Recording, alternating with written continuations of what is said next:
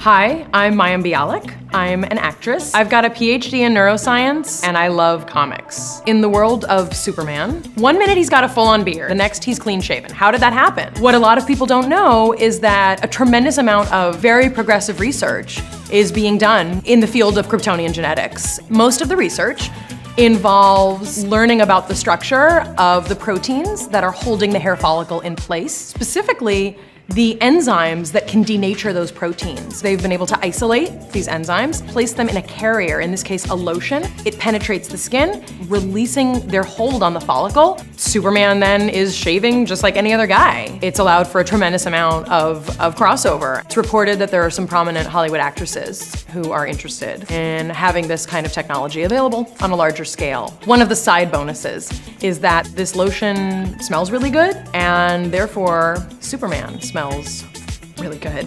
How does the man of steel shave? The enzymatic follicle denaturation theory.